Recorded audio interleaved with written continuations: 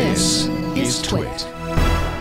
Huawei. I can say it. Huawei. So I it's can okay. say it too. Huawei. All right, we're gonna speed through these. Samsung and HTC, obviously the biggies from the conference. Huawei also had some pretty interesting stuff. The Huawei Watch. Huawei Watch. It's a mouthful. Pretty stylish. It is Android Wear. It has a sapphire crystal display, stainless steel body, 1.4-inch circular 400 by 400 display. That's 286 pixels per inch. It's running a Snapdragon SoC, 512 megs RAM, 4 gigs storage, has a heart rate sensor, has a 6-axis sensor and barometer, so doing things like steps, distance, calories burned.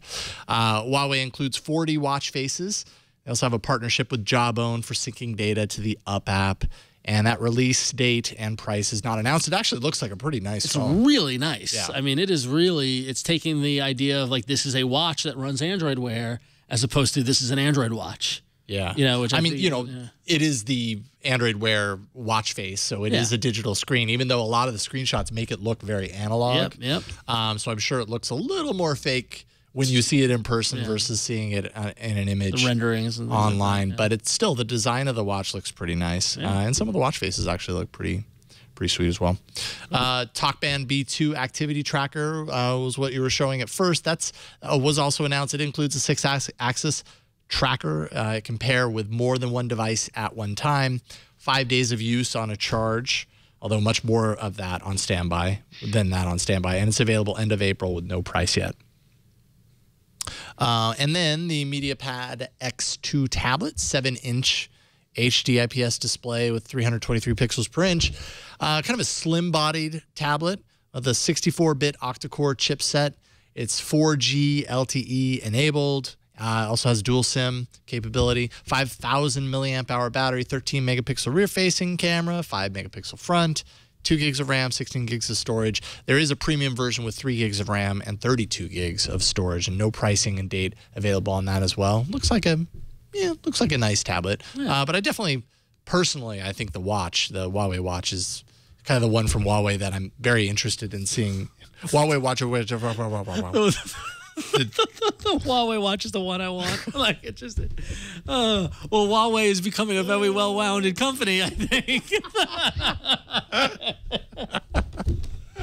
No, but they're becoming very, very well-rounded. Huawei is well-rounded in terms of their product offering between the phones to the watch to the activity tracker to the tablet. I mean, a Huawei customer has a little bit of everything now. Yeah. So, Good.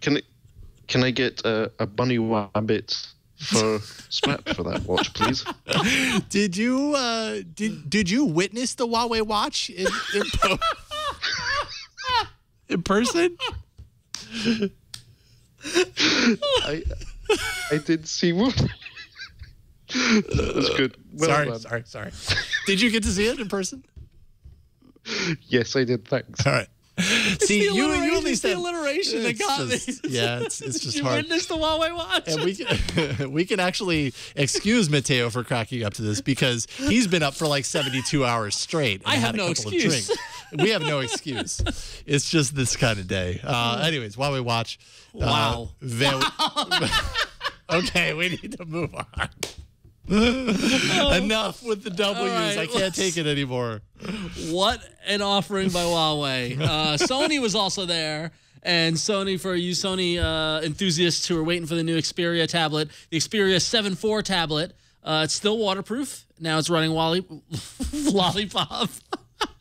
Wowwipops. Did you almost just say Wowwipop?